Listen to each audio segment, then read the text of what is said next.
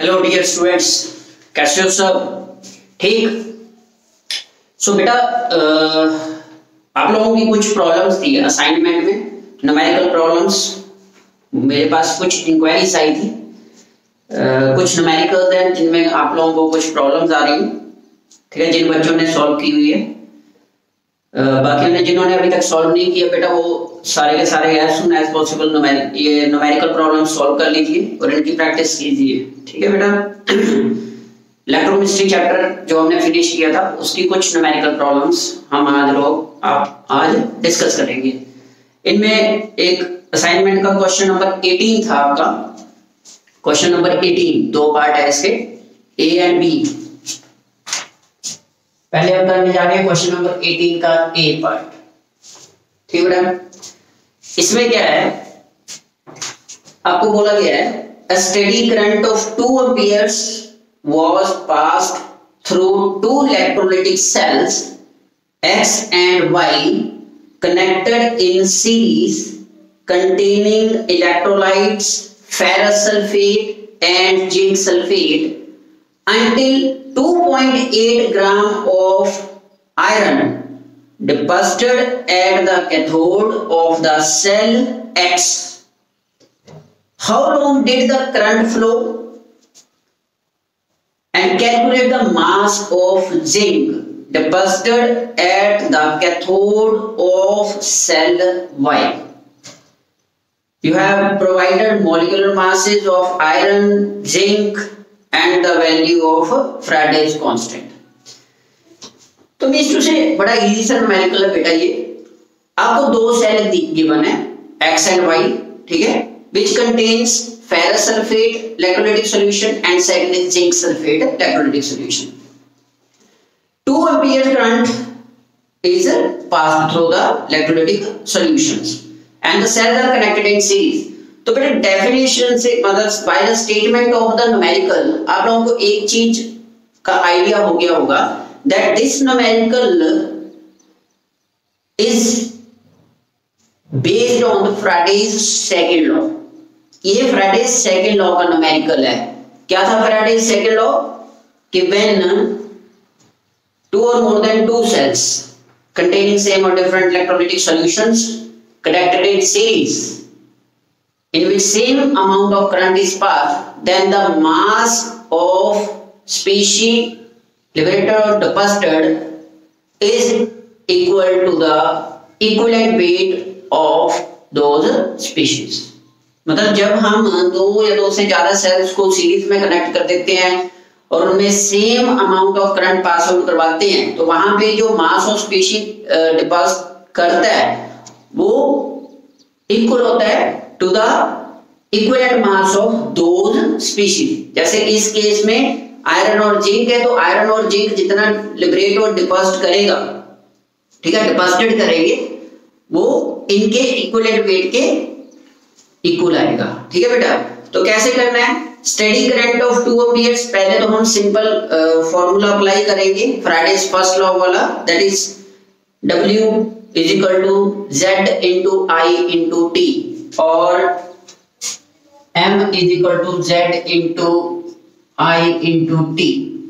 Z क्या है, electrochemical equivalent होता है, ठीक। फर्स्ट केस में उसने क्या दिया हुआ है, with respect to first statement, first portion of the question, steady current of 2 amperes was passed, current given है, that is I is equal to 2 ampere, two electrolytic cells X and Y connected in series containing electrolytes ferrous sulfate and zinc sulfate. Ferrous sulfate and zinc sulfate means 2 electrons participate हो रहे हैं, ठीक है। मतलब जब iron और zinc reduce होंगे then they will gain 2 electrons, means वहां से जो चार्ज चाहिए होगा that will be 2 फैराडे चाहिए 1 मोल के लिए, ठीक है, दोनों के लिए, आयरन के लिए भी और जिंक के लिए भी। Until 2.8 gram of iron deposited at the cathode. अब कैथोड के ऊपर जो आयरन डिपॉजिट कर रहा है, मतलब वेट और मास ऑफ आयरन डिपॉजिटेड वो कितना है, वो आपको गिवन है 2.8 ग्राम, 2.8 ग्राम, ठीक है बेटा। इस वैल्यू से mass is equal to 2.8 gram and I is equal to 2 ampere. In values से आप लोगों ने यहां से क्या फाइंड आउट कर लेना, टाइम जो फर्स्ट में पूछा गया है, that is how long did the current flow, कितने टाइम के लिए करंट फ्लो हुआ, ठीक है, तो वो यहां से आ जाएगा। तो आप वैल्यू पुट कर दीजिए 2.8 is equal to Z electrochemical equivalent iron के लिए, क्योंकि फर्स्ट केस में 2.8 ग्राम आयरन के लिए ले रहे हैं, तो आयरन के लिए क्या आ जाएगा 56/2 इंटू आई कितना पास हो रहा है 2 इंटू टी। क्लियर बेटा, ये आ गया आपके पास। यहां से आप लोग वैल्यू फाइंड आउट करोगे, 2 फैराडे की बात हो रही है, 2F आ जाएगा यहाँ पे, N इंटू F होता है, तो ये आ गया। इसको आप सॉल्व कर लीजिए। T इज इक्वल टू आपके पास आ जाएगा 2.8 into 2 into 96500 divided by 56 into 2।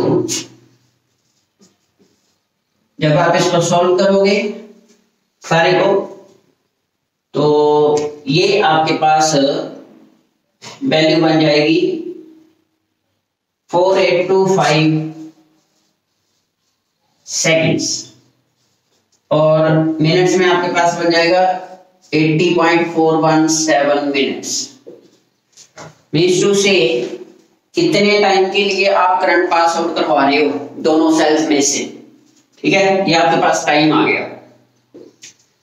Clear है बेटा, ये फर्स्ट पोर्शन हो गया इस न्यूमेरिकल का। करना क्या था आप लोगों ने, simply according two statement, first statement का यूज करते हुए वहां से टाइम निकाल लेना है। उसके लिए आप लोगों को वैल्यूज गिवन है, आयरन का मास जो डिपॉजिट कर रहे हैं वो गिवन है, ठीक है, टाइम आपने फाइंड आउट करना है, करंट 2 एम्पीयर पास हो रहा है, और इलेक्ट्रोकेमिकल इक्विवेलेंट जेड की वैल्यू फॉर किसके लिए, आयरन के लिए, वो आपके पास 56/2 फैराडे आ जाएगी, because 2 electrons gets participate in the reduction reaction. ठीक है बेटा, यहां से ये T आ गया आपके पास। नाउ इस T का यूज करते हुए अब आप लोग फर्दर सेकंड जो स्टेटमेंट है इसकी, that is calculate the mass of zinc deposited, वो फाइंड आउट करोगे। पहले केस में मास गिवन था, टाइम गिवन नहीं था। अब सेकंड केस में मास फाइंड आउट करना है जिंक का, और टाइम आपके पास ये आ गया, क्योंकि दोनों सेल्स एक ही सर्किट में कनेक्टेड है, सीरीज में कनेक्टेड है, तो same amount of current for same time pass out होगा। तो अब दोबारा से सेकंड पोर्शन के लिए इसका फॉर्मूला अप्लाई कर दीजिए। इसके ऊपर क्या बन जाएगा, you will get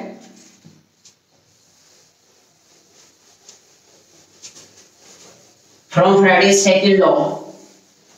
Fridays second law के अकॉर्डिंगली क्या है आपके पास, from Fridays second law, that is ratio of mass of two species that gets deposited, that is m1 over m2 will equal to their ratio of their equivalent weights, that is e1 over e2। is that clear बेटा?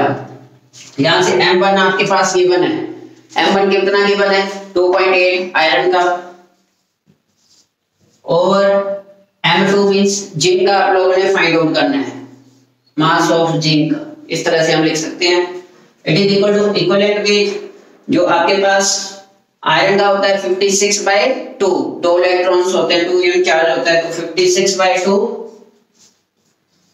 Into E2 zinc के लिए जो equivalent weight होता है, that is zinc का जो atomic mass होता है, दैट इज गिवन 65.3, तो यहाँ पे वो बन जाएगा आपके पास 2/65.3।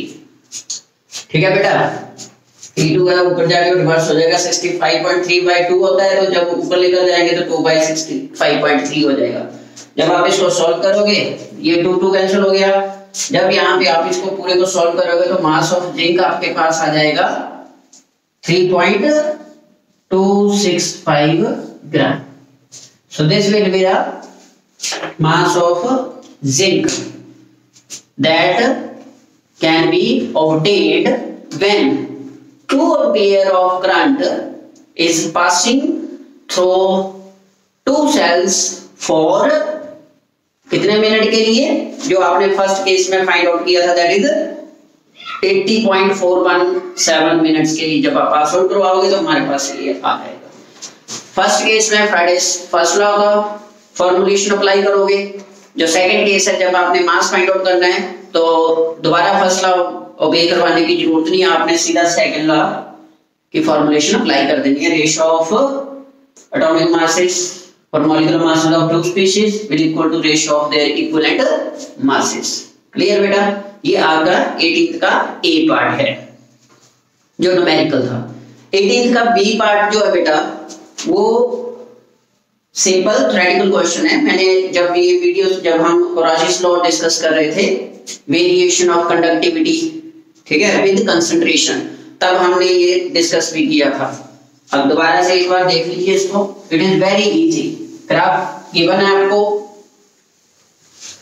This is question number 18 B part.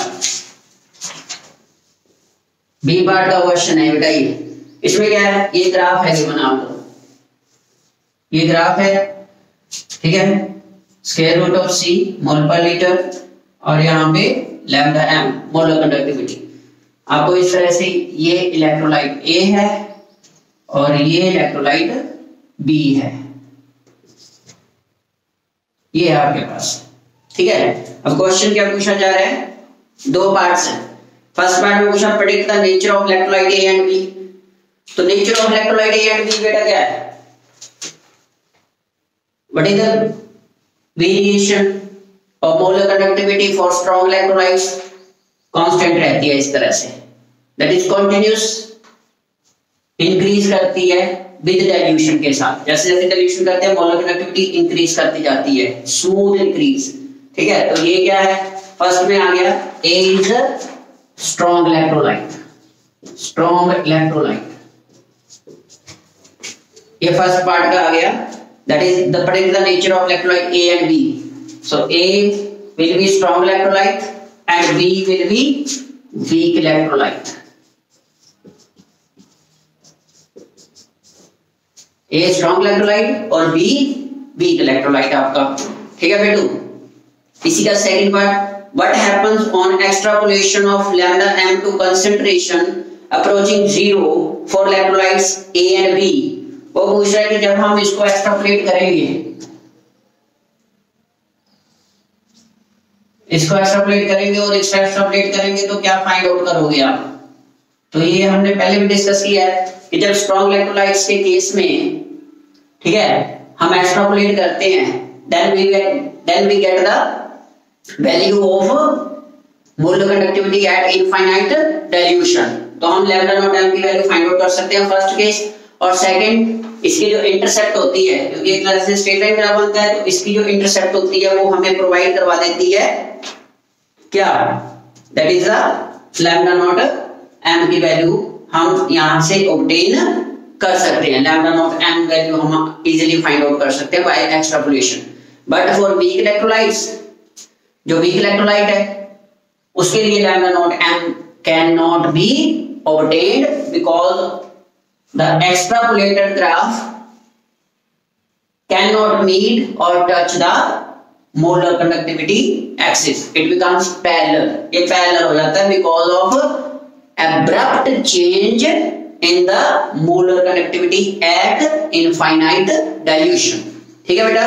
तो ये थ्योरेटिकल सा क्वेश्चन था कि एक के केस में हम मोलर कंडक्टिविटी की वैल्यू फाइंड आउट कर सकते हैं at infinite dilution by knowing the intercept, by calculating the intercept for strong electrolytes, or weak electrolyte can't be determined because it can't be extrapolated. If we extrapolate the given graph, it cannot meet with the molar conductivity axis at any point, वो कहीं पे meet ही नहीं करता वहां पे, ठीक है, जिसकी वजह से we can't determine the lambda naught m value molar conductivity at infinite dilution for weak electrolyte। तो ये था बेटा आपका 18th क्वेश्चन, ठीक है, जिसकी मेरे पास कुछ क्वेरीज आई थी, आप लोगों ने भी इसको नोट कर लेना, बाकी बच्चों ने भी। इसके बाद जो सेकंड क्वेश्चन की क्वेरी आई थी वो था हमारे पास। एक क्वेश्चन है आपके पास 21st भी न्यूमेरिकल ही है। 21st का ए पार्ट, 21st का जो ए पार्ट है आपको सेल रिएक्शन गिवन है बेटू, ठीक है। सेल रिएक्शन 21st क्वेश्चन ए पार्ट, सेल रिएक्शन है zinc silver oxide plus H2O liquid give rise to zinc 2 positive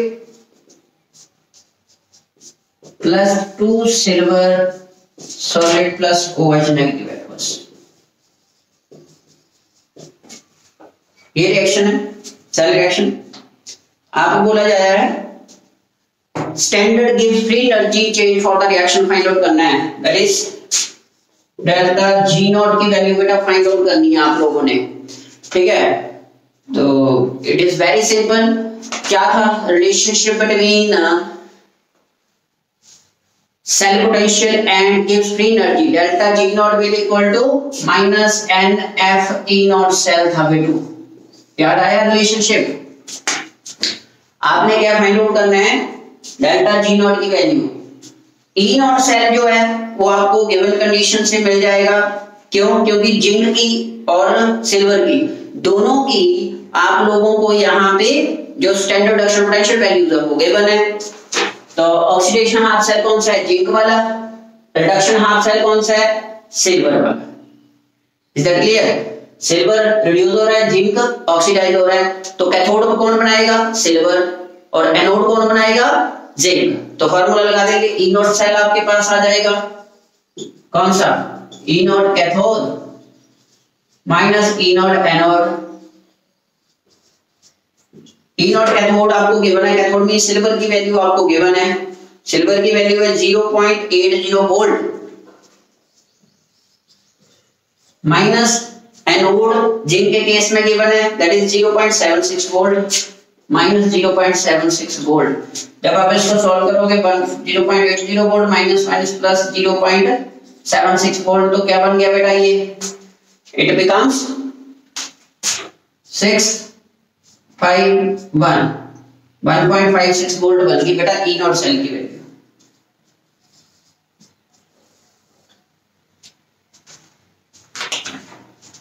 ठीक है बेटू, ई नॉट सेल आ गया। ये ई नॉट सेल यहाँ नोट कर देना, एन कितना यूज हो रहा है, Ag positive and zinc 2 positive, मतलब 2 इलेक्ट्रॉन्स यूज हो रहे हैं, ठीक है। सिल्वर एक गेन कर रहा है, जिंक 2 लॉस कर रहा है, तो मतलब बैलेंस करेंगे तो 2 आ जाएगा। तो n इक्वल टू कितना आ गया यहाँ पे 2, और F इक्वल टू 96500 कूलम होता है। ई नॉट सेल आपके पास ये आ गया, ये वैल्यूज यहाँ पे सब्स्टिट्यूट कर दीजिए, ये वैल्यू सारी डेल्टा आर जी नॉट क्या बन जाएगी, -2 into 96500 into 1.56। so this will be your answer। इसको मल्टीप्लाई करके जो भी आएगा वो आपका आंसर होगा। ये आपका न्यूमेरिकल है 22nd का, जिसमें आपने 21st का ए पार्ट, जिसमें आपने standard gives free energy change for the reaction find out करनी है। ठीक है बेटू, हो जाएगा। जस्ट कैलकुलेशन ही करनी है बेटा, मल्टीप्लिकेशन करके वो आंसर आ जाएगा आपका। ठीक है, नाउ नेक्स्ट केस, इसका बी पार्ट।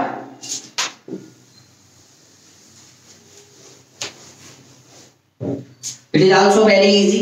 ठीक है, how can you determine limiting molar conductivity for strong electrolyte and weak electrolyte. तो बेटा यहाँ पे आप लोगों ने जो हमने कोराचिस लॉ डिस्कस किया था उसको यहाँ पे इलैबोरेट करना है इस आंसर में। मतलब इस क्वेश्चन में आपने कोराचिस लॉ को एक्सप्लेन करना है। इज दैट क्लियर बेटा? फॉर स्ट्रॉन्ग इलेक्ट्रोलाइट्स के लिए गई थी और सेंचुरी इक्वेशन थी।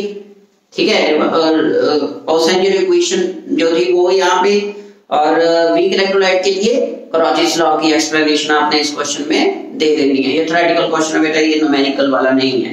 How can you determine molar limiting molar conductivity for strong and weak electrolyte के लिए? तो वो सीधी सीधी आप लोगों ने क्या देनी है, कोराचेस लॉ की एक्सप्लेनेशन दे देनी है। ठीक है, कोराचेस लॉ ने जिस तरह से डिफाइन किया था that limiting molar conductivity of a particular electrolyte is equal to the sum of all the limiting molar conductivities of all the ions present in the electrolytic solution। ठीक बेटा, इस तरह से आपने ये 21st का बी पार्ट जो है वो इस तरह से एक्सप्लेनेशन देनी है डिपेंडिंग अपॉन, मतलब इस पार्ट में आपने कोराचेस लॉ को इलैबोरेट करना है, डिफाइन करना है। ठीक है, एग्जांपल ले सकते हो आप अपनी तरफ से, कोई भी एग्जांपल, एक स्ट्रॉन्ग की और एक वीक इलेक्ट्रोलाइट की आपने ले लेनी है। इसके बाद था बेटा 22nd क्वेश्चन की एक प्रॉब्लम आई हुई है मेरे पास। 22nd क्वेश्चन भी बिल्कुल इजी सा क्वेश्चन है ये। ठीक है, 22nd का जो न्यूमेरिकल पोर्शन है ये भी सिंपल है। डेल्टा उन्होंने पूछा है standard gives free energy change and log of KC, मतलब इक्विलिब्रियम कांस्टेंट फाइंड आउट करना है। मतलब केसी नहीं, लॉग ऑफ केसी बोला उन्होंने सीधा, मतलब एंटी लॉग लेने की जरूरत नहीं है आप लोगों को। तो बड़ा इजी सा क्वेश्चन है ये भी। स्टेटमेंट आपको रिएक्शन सेल रिएक्शन गिवन है, CD2 positive plus zinc 2 positive plus cadmium, ये है। यहाँ पे standard reduction potential values cadmium और जिंक दोनों के लिए गिवन है, मतलब ई नोट सेल आपको एक तरह से गिवन है, आपने सिर्फ इवैल्यूएट करना। तो पहले कर ही लेते हैं। ई नोट सेल क्या आ जाएगा, ई नोट सेल यहाँ पे कैडमियम रिड्यूस हो रहा है, जिंक ऑक्सीडाइज हो रहा है, मतलब एनोड कौन है, जिंक इलेक्ट्रोड, और कैथोड कौन है, कैडमियम। तो ई कैथोड माइनस ई एनोड, यही आएगा।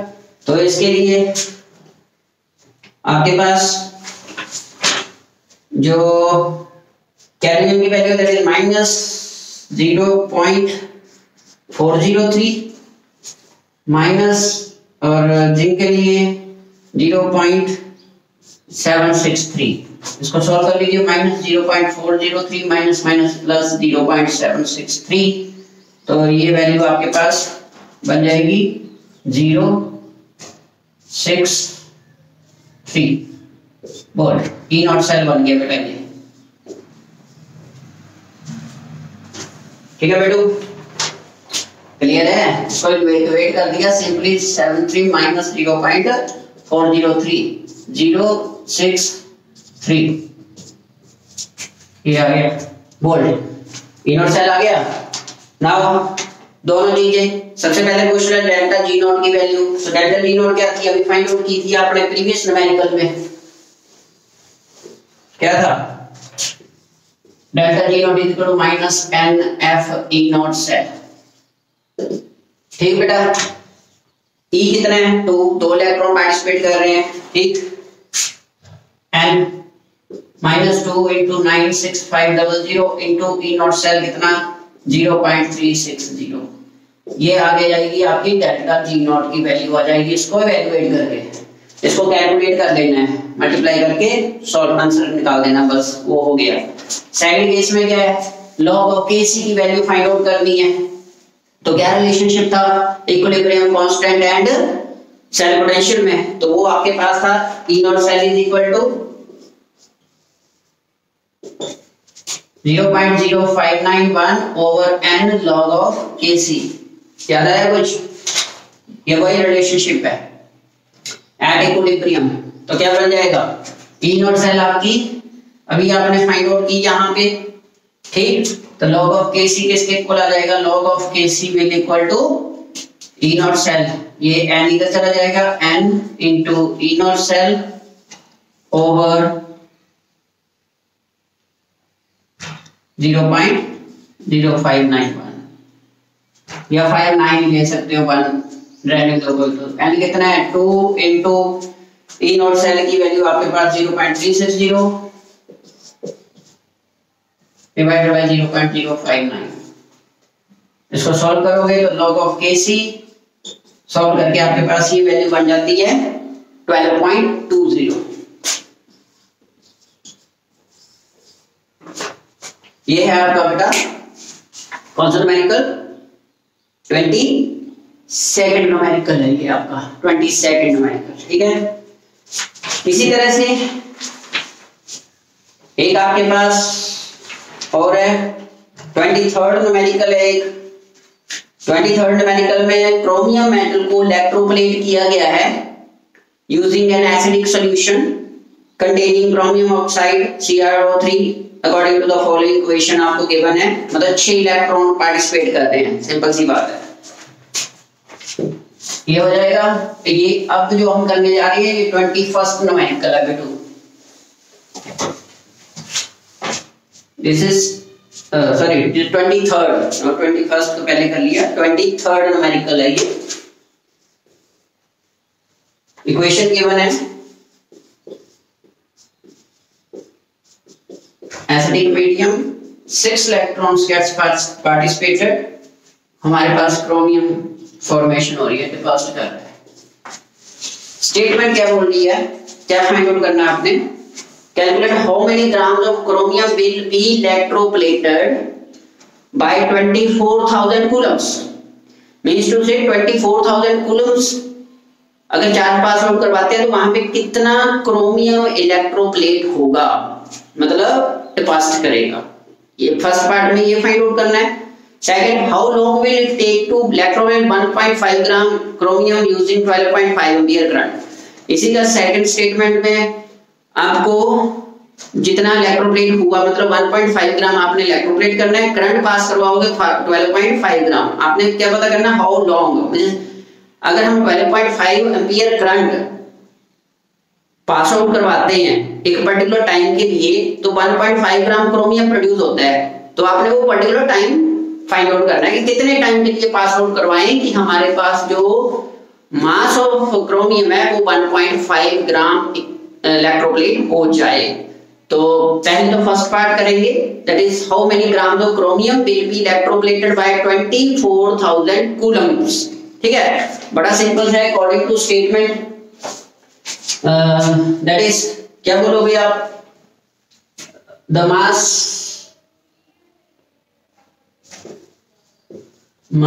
of chromium electrodeposited या electroplated by 6 इलेक्ट्रॉन है, 1 मोल के लिए 6 इलेक्ट्रॉन यूज हो रहे हैं ना यहाँ पे, ठीक है। तो 1 मोल के लिए 6 इलेक्ट्रॉन यूज हो रहे हैं, तो 6 फ्राइडे मतलब यूज हो गया charge 6 × 96500 coulomb is equal to कितना, इसका एटॉमिक मास क्रोमियम का दैट इज 52 ग्राम। क्लियर, ये नाइट्री मेथड के साथ सॉल्व करना है। एटॉमिक मास ऑफ क्रोमियम 52 ग्राम, ठीक है, हो जाएगा। मतलब 6 फैराडे कूलम चार्ज 52 ग्राम इलेक्ट्रोप्लेट कर रहा है। आपको कितना गिवन है, दैट इज 24,000 कूलम्स, ठीक है। तो यहां से so therefore 24,000 coulomb charge will electroplate chromium कितना बन जाएगा, कितना इलेक्ट्रोप्लेटेड होगा chromium, that will be equal to 52 into 24,000 over 6 into 96500 ग्राम, ये ग्राम में आ जाएगा आपके पास, ठीक है बेटा, हो जाएगा। यहाँ पे आपके पास जब आप इसको सोल्व करोगे तो ये बन जाएगा 2.155 ग्राम, 2.155 ग्राम। इतना मास इलेक्ट्रोप्लेट होगा, मतलब डिपॉजिट करेगा कब, जब आप 24,000 कूलम चार्ज को पास आउट करवा रहे हो थ्रू द सॉल्यूशन। ये फर्स्ट पार्ट हो गया। नाउ सेकंड पोर्शन में इसकी जो सेकंड स्टेट में है उसमें आपको करंट गिवन है, ठीक, और मास गिवन है। मतलब यहाँ पे जो आपने ये फाइंड आउट किया ये आपको गिवन है, साथ में करंट भी गिवन है। अब पूछ क्या रहा है, वो टाइम पूछ रहा है। क्या पूछ रहा है, टाइम, कितना टाइम लगेगा उसको वो प्रोड्यूस करने के लिए। तो सिंपल सी बात है बेटा, यहाँ पे how long will it take, तो पहले तो 1.5 ग्राम के लिए चार्ज पता कर लीजिए, क्योंकि चार्ज से ही आएगा, जो आपका टाइम आएगा वो कहां से आएगा, चार्ज से। जब आप फॉर्मूला लगाओगे Q equal to I into T, तो पहले Q निकालना पड़ेगा, ठीक है। I आपके पास है, T वहां से निकल जाएगा, तो पहले Q फाइंड आउट करना पड़ेगा 1 पॉइंट किसके लिए, 5 ग्राम के लिए, ठीक। तो लिख लीजिए क्या बन जाएगा, 2.155 ग्राम ऑफ क्रोमियम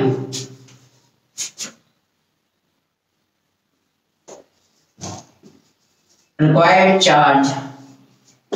कितना चार्ज चाहिए था इसको, दैट इज 20।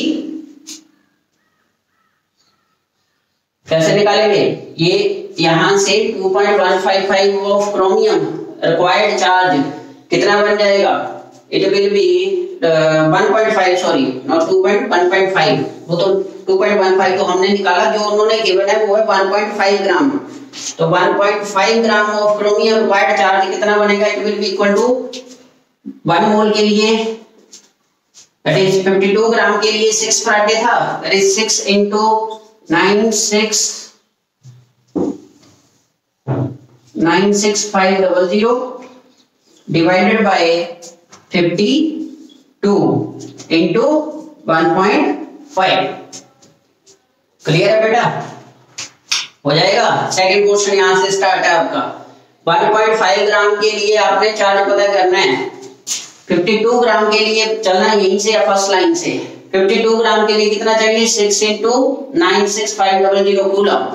तो 1.5 ग्राम के लिए कितना आ जाएगा, 6 into 9 divided by 52 into 1.5। इसको जब आप सॉल्व करोगे तो ये सॉल्व करके आपके पास वैल्यू बन जाएगी 1670.9 कूलम।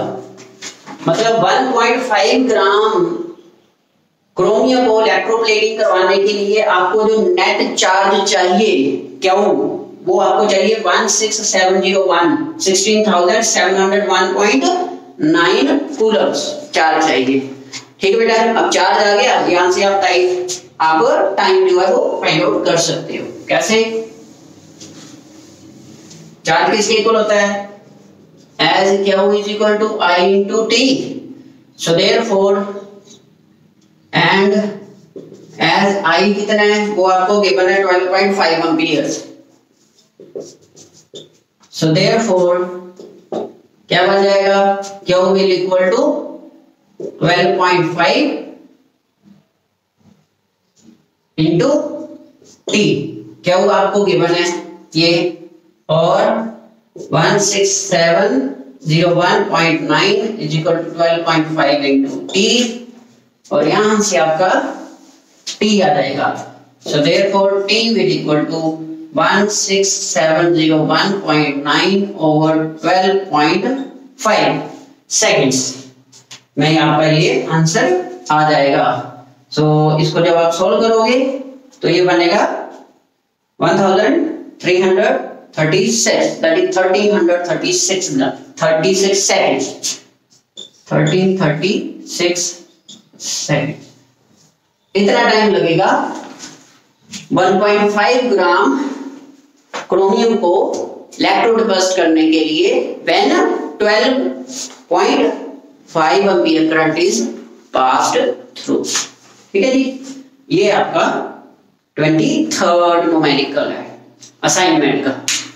इसी तरह से जो 24th न्यूमेरिकल है, तो 24th को बेटा एक बार दोबारा खुद करना है, ये हो जाएगा आपसे, कोई ऐसा इशू नहीं है। 24th में आपने प्रोडक्ट्स ऑफ इलेक्ट्रोलिसिस जो टॉपिक है, ये सेम न्यूमेरिकल हमने डिस्कस किया हुआ है प्रीवियस वीडियो में, वो आपने लेक्चर कर लेना है। एग्जांपल यही लेकर मैंने वहां पे किया हुआ है, तो वहां से आपको पता चल जाएगा कि कैथोड के प्रोडक्ट कौन से होंगे और एनोड के प्रोडक्ट कौन से होंगे। आप उस लेक्चर को ध्यान से देखना। प्रोडक्ट्स ऑफ इलेक्ट्रोलिसिस वाला जो लेक्चर है, उस लेक्चर में ये सेम एग्जांपल मैंने वहां पे एक्सप्लेन की हुई है, तो आप लोगों ने वहां से इसको कर लें अच्छी तरह से। क्लियर बेटू?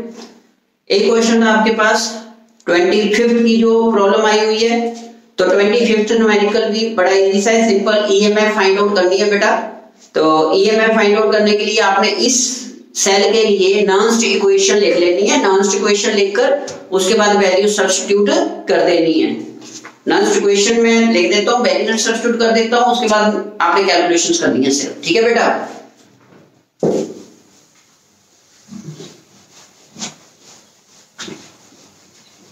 ये है आपके पास 25th न्यूमेरिकल, सेल आपको गिवन है,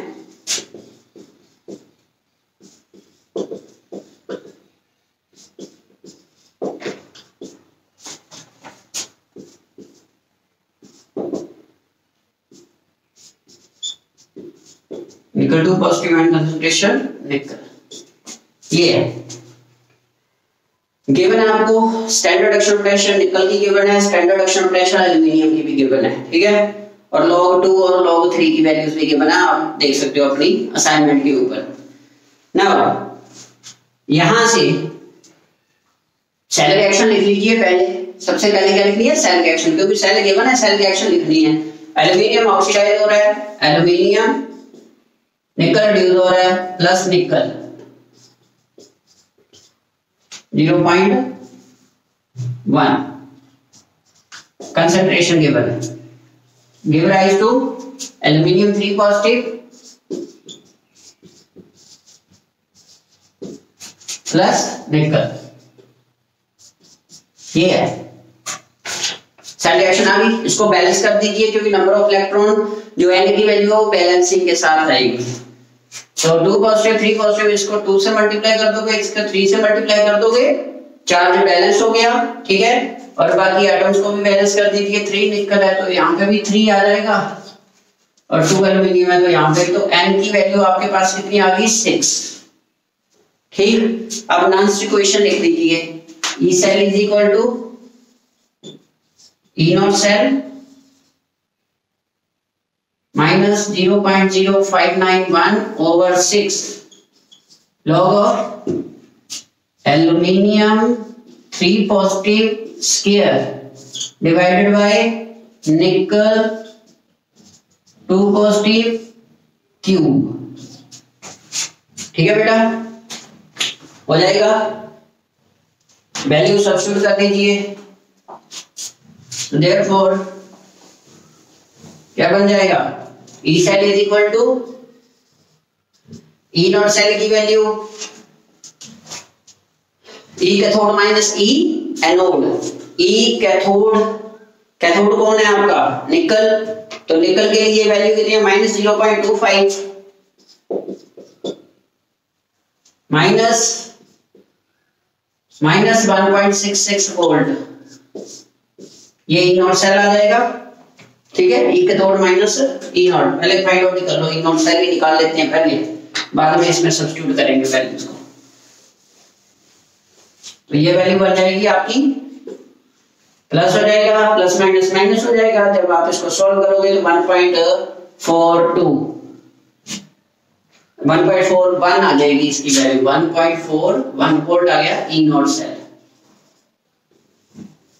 ये वैल्यू हम पुट कर दो, क्या बन गया, E cell is equal to E not cell 1.41 minus 0.0591 ले सकते हो, अगर इसको एलिमिनेट करना है तो यहाँ पे कर भी सकते हो, over 6 log of aluminium 3 positive की कंसंट्रेशन कितनी थी, 0.01, इसका स्क्वायर है ओवर 0.1 का क्यूब है।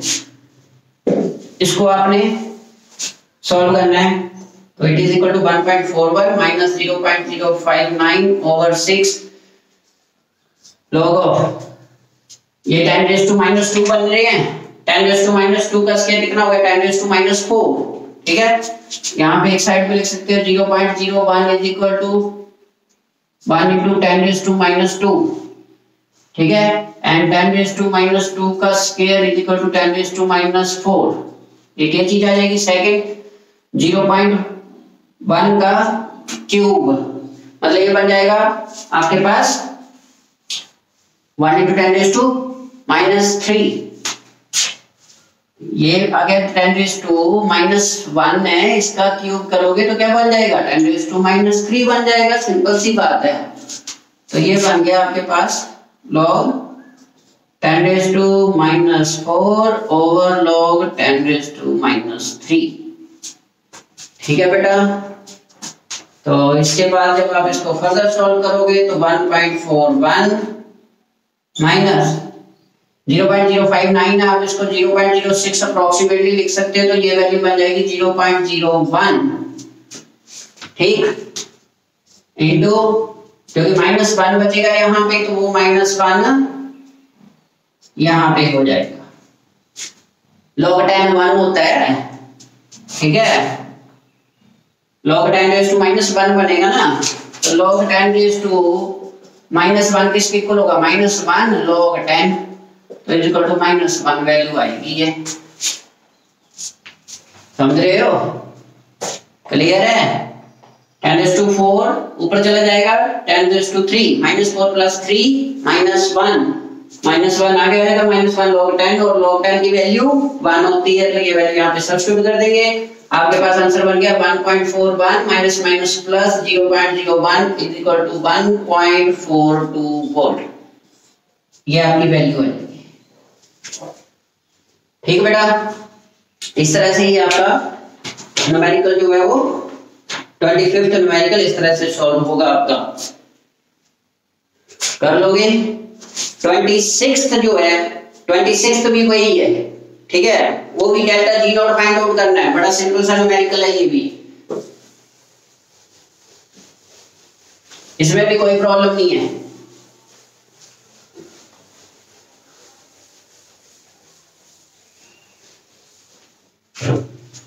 न्यूमेरिकल भी बड़ा सिंपल सा है, इसमें भी आपने delta G not find out करना है। तो डेल्टा जी नॉट की वैल्यू सिंपल होती है, delta G not equal to minus N F E not cell. समझ रहे हो? Minus N F E not cell, delta G not की वैल्यू अप्लाई कर देनी है। ये 26 का ए पार्ट, एन कितना है? जिंक ऑक्सीडाइज हो रहा है, कॉपर रिड्यूस हो रहा है, तो 2 इलेक्ट्रॉन्स है। -2 × 96500 into E not cell copper zinc के लिए कॉपर रिड्यूस हो रहा है 0.34 प्लस, तो इसका वैल्यू 1.10। ये वैल्यू आ गई, इसलिए सॉल्व हो जाएगा। नो प्रॉब्लम, कोई प्रॉब्लम नहीं आनी चाहिए यहाँ पे। बड़ा इजी सा न्यूमेरिकल है ये। ठीक बेटा, ये आपका 26 का ए पार्ट। इस तरह 26 का B part, give 2 advantages of fuel cell. कोई भी 2 एडवांटेज दे दीजिए फ्यूल सेल की। इको फ्रेंडली है, डज नॉट कॉज पोल्यूशन, समझ रहे हो, हाई एफिशिएंसी, ये इसकी क्या जाएंगी एडवांटेजेस है। इसी का और पार्ट जो है, out of following pairs predict with reason which pair will allow greater conduction electricity। मतलब आपको 3 पार्ट गिवन है, आपने ये बताना है, तीनों के लिए एक्सप्लेनेशन करनी है कि पेयर में से कौन ज्यादा कंडक्ट करेगा। सबसे पहली है silver wire eight 30 degree Celsius और silver wire eight 60 degree Celsius. तो बेटा मेटल्स की जो कंडक्शन होती है, ध्यान से सुनिए इसको, मेटल्स की conduction with rise in temperature decrease करती है। Clear? The current carrying capacity of metallic conductors decreases with increase in temperature. ठीक? Because with increase in temperature, resistance also increases. Resistance भी also increase करती है। यही करना आपने देखा होगा, शॉर्ट सर्किटिंग जब होती है तो वायर्स में से आग निकल जाती है। मतलब क्यों? क्योंकि टेम्परेचर बढ़ जाता है उस समय। लोड जब आप एक लो कैपेसिटी वायर के ऊपर हाई लोड अप्लाई कर देते हो तो वहां पे हीटिंग इफेक्ट प्रोड्यूस हो जाता है, रेजिस्टेंस बढ़ जाती है और उसकी वजह से आपकी जो वायर है वो शॉर्ट सर्किट हो जाती है। तो इस केस में जो फर्स्ट का आंसर आएगा that will be silver wire eight 30 degree Celsius will have greater conduction of electricity at 30, मतलब लो टेम्परेचर के ऊपर कंडक्शन ज्यादा होगी। ठीक बेटो, मेटालिक कंडक्टर्स के केस में, इसमें मेटालिक कंडक्टर्स के केस में जो कंडक्शन होती है that decreases with increase in temperature. ठीक है। Second, 1 molar acetic acid solution और 1 मोलर एसिटिक एसिड सॉल्यूशन। क्या था कंसंट्रेशन का कंडक्शन के ऊपर, याद है? इफेक्ट ऑफ कंसंट्रेशन और ऑन कंडक्शन। अगर हाई कंसंट्रेशन होगी तो मूवमेंट ऑफ आयंस क्या हो जाएगी, कम हो जाएगी। At higher concentration movement of ions will be less and hence conductivity will also be low. Conductivity क्या होगी, लो होगी, कंडक्टेंस कम हो जाएगी, करंट कैरिंग कैपेसिटी कम हो जाएगी। और अगर कंसंट्रेशन लो है, तो उस केस में मूवमेंट ज्यादा होगी, ठीक है, आयंस इजीली मूव कर सकते हैं, ठीक। तो उस केस में आपके पास जो कंडक्शन है वो हायर रहेगी। तो 0.1 molar acetic acid solution will conduct more electricity.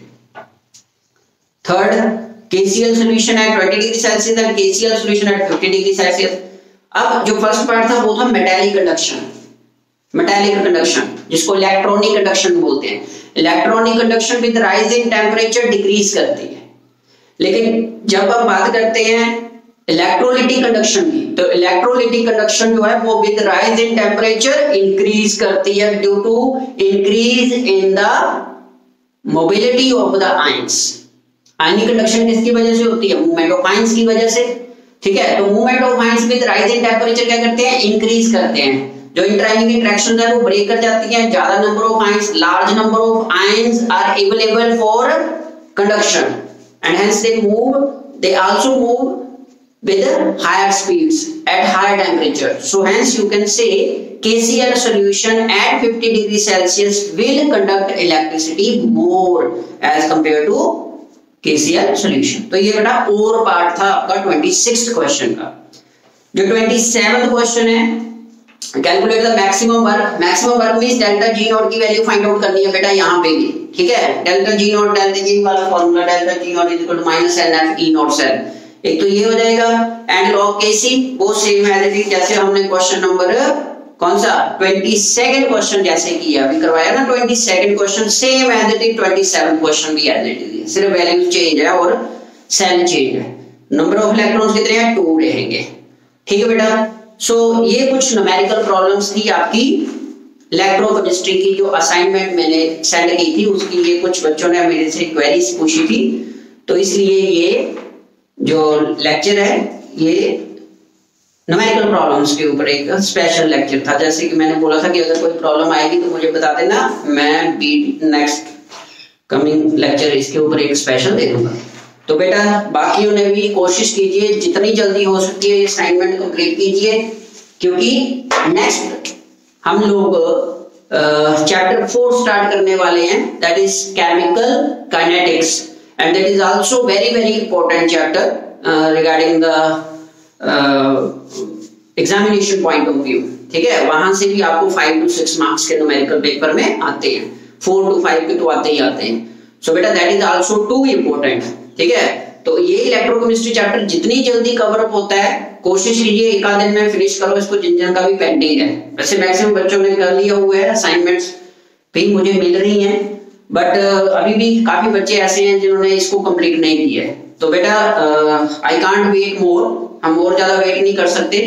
We will start with the next chapter chemical kinetics. आपकी एनसीईआरटी बुक का ये चैप्टर नंबर 4 है, ठीक। लेकिन हमारा जो सीबीएसई सिलेबस है उसमें ये चैप्टर नंबर 3 है, क्लियर। एनसीईआरटी बुक का चैप्टर नंबर 4 है आपका केमिकल काइनेटिक्स। तो नेक्स्ट वीडियो में हम लोग नेक्स्ट लेक्चर में उसी को स्टार्ट करेंगे, ठीक है बेटा। Okay, take care, but try to solve each and every numerical of your assignment of electrochemistry as soon as possible, so that you can continue with the next chapter, that is chemical kinetics, ठीक है बेटा। Thank you, take care.